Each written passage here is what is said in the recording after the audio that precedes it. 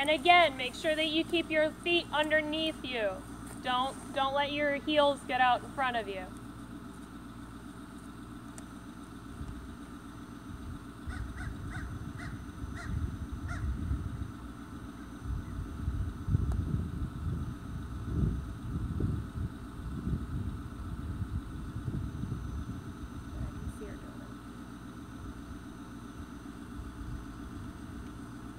I saw you that time.